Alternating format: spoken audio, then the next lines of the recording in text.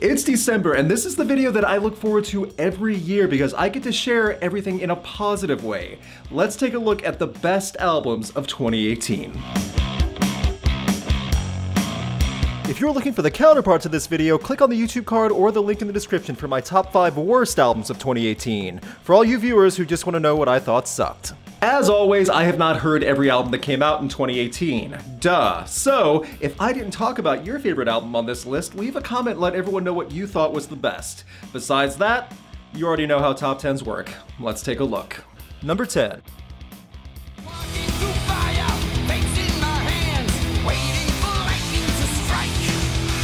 If you would have told me over a year ago that Judas Priest would not only make a big return with a full tour, but also have one of the best metal albums of the year, then I would have thought you were insane. But in March of 2018, Firepower was released on us, and I think I can speak for many metal fans that this album really slapped us in the face for forgetting about what Rob Halford and company are capable of. This is the perfect example of an album that knows how to grab your attention right from the beginning. The first 10 or so minutes alone with the title track, Lightning Strike, and Evil Never Dies proves that there's still creativity burning, and the rolling percussion and rhythms are just as heavy as ever. The guitar work from Glenn Tipton is stellar, and if you think Halford still can't hang in 2018, then this album is the perfect response to that incorrect idea. Judas Priest is going on a big tour throughout the first half of 2019, including festival performances, and songs from Firepower definitely will be welcome at that live show. 2018 had a lot of mediocrity come from rock and metal bands, especially some of the bigger names, but Judas Priest proved they still know how to kick the door down. I am determined to see these guys live next year too, so if you haven't given Firepower a chance, it's really worth it. Check it out.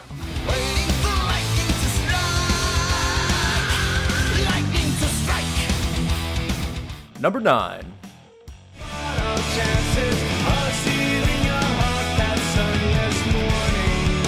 After Matt Skiba joined up with Blink-182 and really brought Blink back into the light, I didn't know if we'd ever hear anything from Alkaline Trio for many more years.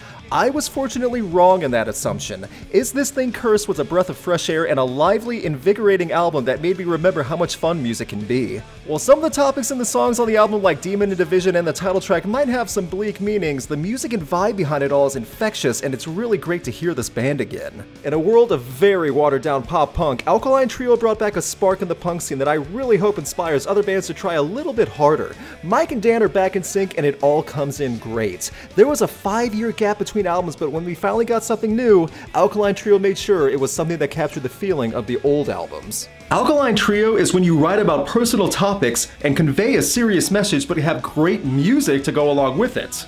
The opposite is Simple Plan and every other whiny pop punk band ever.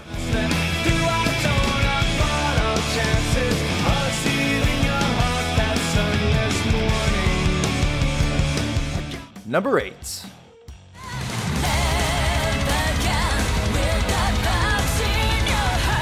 I discovered Lovebites a few months ago and loved it instantly. These ladies from Japan are one of the best bands to come from the land of the rising sun in many years, or at least that I've heard. Their second album, Clockwork Immortality, just came out in December, and I rank it on the top 10 best albums of 2018 because it really is that strong. People in Europe, the UK, and all over Japan have figured out Lovebites has something special. The US needs to follow suit. The opening song hooked me, and the energy in Empty Daydream instantly connects. Lovebites did more than just power metal though when they added strings and went for the gorgeous melody in the 7-minute epilogue. These ladies, Lovebites, have all the elements required to make it big. In a metal world where people think of baby metal when they hear Japan and metal together, they need to be introduced to Lovebites. This is the type of band that can help change opinions and make a unique juggernaut in metal if they get the right attention. I may not have enjoyed Clockwork Immortality as much as I loved Awakening from Abyss, but I still really love this album. It proves that this band has so much potential. The singing, the guitar, the drums, the rhythm, the speed, everything involved. For the love of God, give these ladies a chance. Also, for the love of God, Lovebites, come to the United States!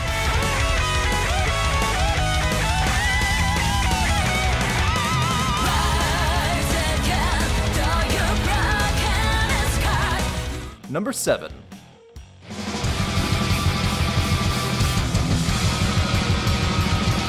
Ordinary Corrupt Human Love is this year's album that I may never be able to fully explain to someone on how it sounds or have another band to compare it to. Black metal by definition is a hard sell to any music fan. For every second of serenity in the music, you are then shocked with the shriek and scream of George Clark, who could wake the dead with his voice. It was after the unlikely success of the song Honeycomb that I think many people started to realize the talent of this band, and this album's guitar and drum work mixed with the over-the-top screaming all equates to this indescribable hour of music. You get surprises like in Night People with an appearance from Chelsea Wolfe, and hearing songs that are over 10 minutes long but fly by is something extremely difficult to do. Death Heaven makes seamless tracks this way, and it all flows perfectly. Ordinary Corrupt Human Love is a mouthful, but it's worth trying to say and then figure out. Death Heaven is another band that whenever someone asks me about them, who they are, why I like them, what they sound like, my response is, still love them though.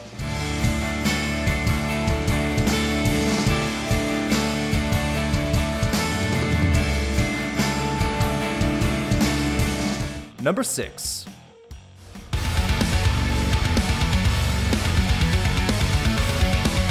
Talk about a band that battled uphill in order to release an album both in the physical work sense and what they had to go through personally. In losing a band member and brother, Architects took their time to rebuild, and through that came a loud, dynamic, and expertly mixed metalcore album in Holy Hell. The hype started over a year ago when Doomsday was released, being the last track that Tom Cyril contributed to. This song is a monster, and there are many others in Holy Hell that prove that there is diversity in their style. Royal Beggar shows off more singing capability from Sam Carter, and Mortal After All demonstrates his screaming, all with some fantastic percussion throughout the entire album runtime. Much like Death Heaven, Architects is not for everyone. I would definitely recommend everyone listen to Doomsday though. At the very least, that is a song that just about any rock or metal fan can approve of. This album has so much more than Doomsday though, and Architects really made something strong. I can't even imagine how difficult it must have been to write this album after losing Tom, but they really shined here. Metalcore still has a band that isn't trying to chase a trend. They're just doing their own thing and they're succeeding at it. Architects has something special with Holy Hell. Also, I tried to really limit my jokes about Architects, like, oh, they have the blueprint for a good album here. I'm bad with the dad jokes.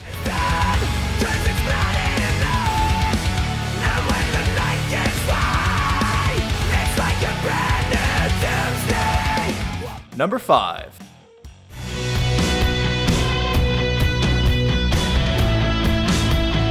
After many years and questions of whether Tool or A Perfect Circle would come back, or if Maynard would stop playing in his vineyard, we finally got Billy Howardell to rein in the madman and deliver one excellent album in Eat the Elephants. Is it stronger than 13th Step for Metronome? No, and it doesn't have to be. The music here is memorable, and Maynard and Billy have not lost a step. Some of the tracks that I didn't love originally on this album, like The Contrarian, I now can't get enough of. The banner anthems of The Doomed and Talk Talk are as strong as they were when released. This is the perfect example of an album that requires many listens through to really get it. It may not be a front-to-back masterpiece, with the final track leaving some fans, including myself, a bit confused with why that needed to be there, but with so much good, whether it be in Solemn Disillusion, the fun yet morbid So Long and Thanks for All the Fish, or the re-recording of Buying Down the River, Eat the Elephant deserves the praise that it received this year. I openly admit my bias for A Perfect Circle because they are one of my all-time favorite bands. However, I honestly think any rock fan can find something to enjoy on Eat the Elephant. Billy Howardell has proven he can master any instrument he touches. And Maynard, once again, even in his 50s, has proven he can still sing about anything and make it work. That being said, feel free to leave a comment asking when's the next Tool album.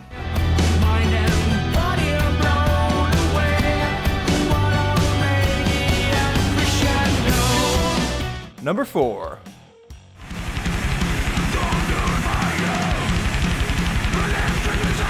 In a year where many rock and metal bands were chasing electronic fads and going beep boop, High on Fire brought the roar. Matt Pike and Company's latest offering held nothing back, and what's better is that this was a tribute to the metal godfather Lemmy. Electric Messiah is exactly the type of album that Mr. Kilmister would be proud of, as this thing is ferocious and unrelenting from beginning to end. Hearing songs like the title track and Freebooter give you that heavy bass and drum pound that goes straight to your bones. So many years into High on Fire's career, and they still prove how they are an underrated name in metal.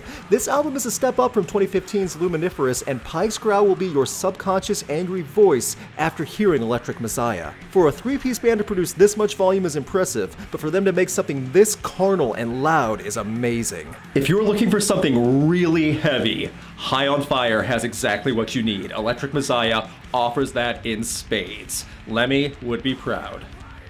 Or Lemmy would just give the finger and have a big smile on his face. I'm pretty sure that's what he did when he was proud of people. He just flipped them off with a big smile, too.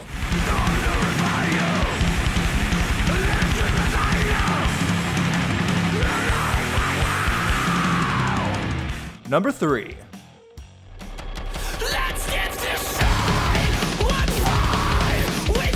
Of all the returns to music over the past decade, Underoath's might be the most unexpected and subsequently successful. This is an example of a band maturing over the years while away from each other, getting back together on the right terms, and then creating something exceptional. Erase Me from beginning to end is an album that I think took many listeners, including old fans, by surprise. It's a bit of a difference of the Underoath from the previous decade, but I feel that this time has helped mellow these Floridians and narrow their focus into something sonic and tightly produced. The volume is never overwhelming and it has the right changes in speed at all the perfect times. I will never stop singing the praises of albums you can play from beginning to end in one shot, and Erase Me definitely fits this bill. The opening of It Has to Start Somewhere leading into Rapture is great. The underrated gem of Bloodlust and that fantastic closer I Gave Up leaves many memorable moments worth going back to. My explaining it all does not do this album justice. Give this one a chance if you are on the fence. Even though Underoath has been reformed for 2 years now, it still feels weird to think of them as reformed and excelling at everything. I could not be happier for this band, and I want their continued tour in 2019 to have more attention drawn towards Erase Me. I love the fact that a band can work through their issues, get back together, make great music, and excel with it, and succeed, and people like it. We need more of that in rock and metal.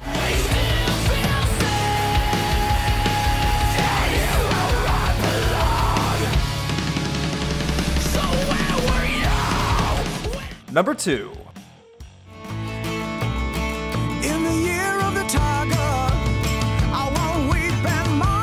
Myles Kennedy does not get enough credit. Whether it's Alter Bridge or working with Slash, the man is almost never talked about as a key voice or frontman in rock, or even as a powerhouse guitarist. He's a big part of the scene since Alter Bridge's debut in 2004. All that aside, Year of the Tiger marks the true solo act I knew Kennedy was capable of, but I was not expecting the direction he took. It's not a long guitar solo album with Myles singing his head off. This is mostly acoustic blues folk rock style with multiple instruments being used with an acoustic guitar, banjo, and even a mandolin. It might be hard to imagine a man shredding on a banjo, but it happens here.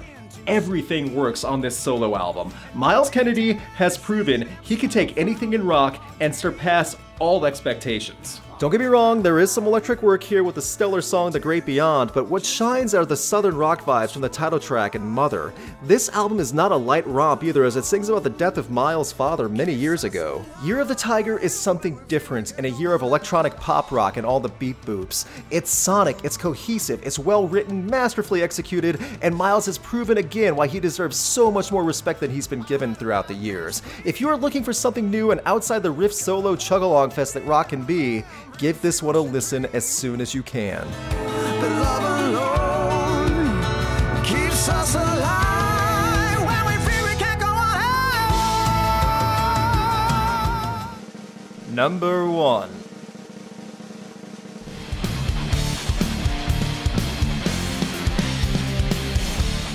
Many of you watching this far and seeing my number 1 choice will think Brickell is just a topical and easy pick. Some of you can't stand Ghost because you don't think it's heavy enough. Well, for starters, I never heard Tobias come out and say that Ghost is the most ferocious metal band playing right now. In fact, he's gone on interviews saying that he writes songs with the intent of being both creative and catchy. Put aside your own notion of whether you think Ghost is metal or not. The album is still not only great, it's unique. There are so many good features on here and so much to take in. Sorry that not every metal album can be 20-minute guitar solos, double bass drums pounding constantly, and a man screeching into a microphone for 10 minutes straight until his vocal cords audibly pop.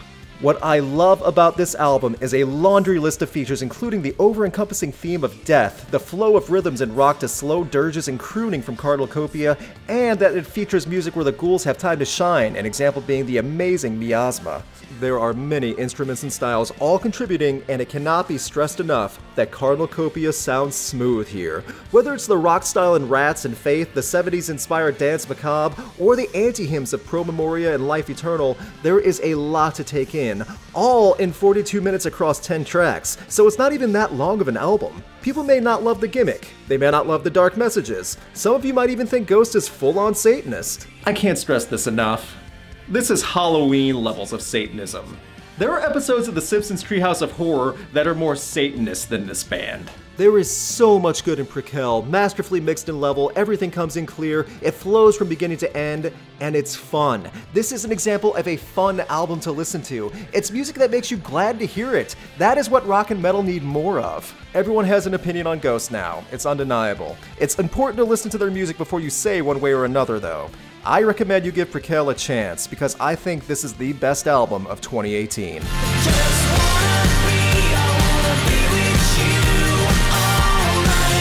And that was a look at what I feel are the top 10 best albums of 2018. Leave a comment, let everyone know what you thought the best album of this year was. Huge thanks to my patrons over the past 12 months who have made this channel possible. You can get perks and have a say in what I review by supporting Rocks on Patreon. For more info, click on the link in the YouTube card or in the description below. Please subscribe, it helps a ton to get noticed in the YouTube algorithm, and you'll get notified when I put out more album reviews and special videos. You can check out my concert photography on Instagram, and you can keep up to date with Rocks on Facebook and Twitter.